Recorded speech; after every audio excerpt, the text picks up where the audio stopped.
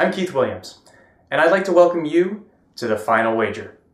The first season was such a success that I'm back with a few minor tweaks. First, I'm not going to be doing a video every night. I'll do them when I can, and I'll probably have a summary at the end of every week where I look at maybe one or two particularly naughty situations, but I will do the written analyses on the website. You're going to see a lot of interviews. You're going to see some behind-the-scenes footage, perhaps, of certain tournaments that might be taping in the near future. And there's also this guy. That's 7 days worth of peach fuzz right there. And it looks disgusting. It's going to come off as soon as I stop taping this.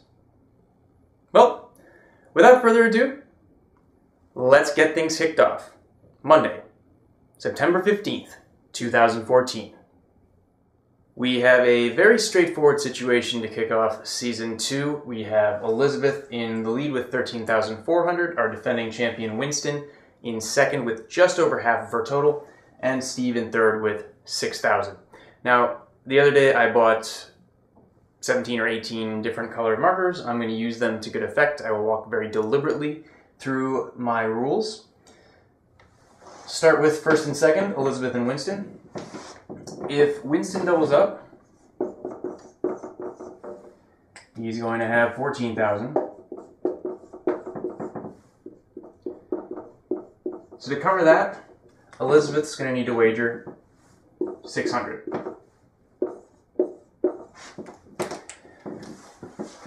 And if she gets it wrong with that wager, and I'll put this in red,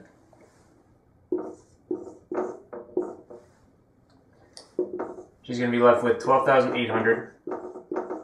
That's more than Winston has right now. He needs to get it right to have a chance, so he might as well just wager everything.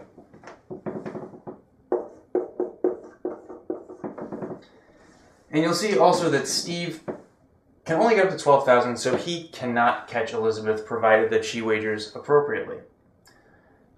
Steve, for his part, will want to wager so as not to fall below Winston if they both miss, and let's say Winston makes the bare minimum he can, which would be to get to 12,800, that's 5,800.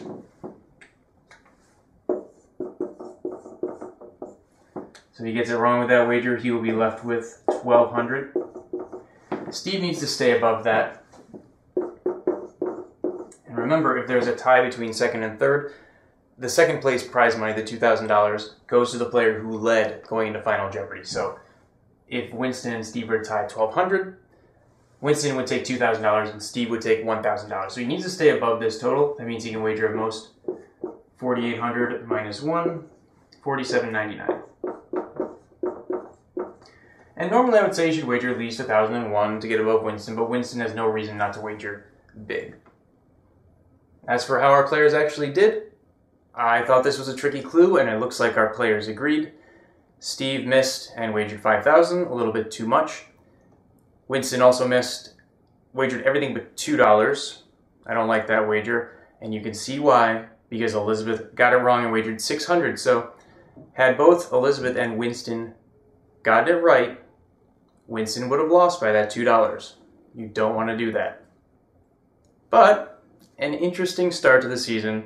Already we have a player wagering for the tie. Will it happen tomorrow? Find out on the Final Wager. We'll see you then.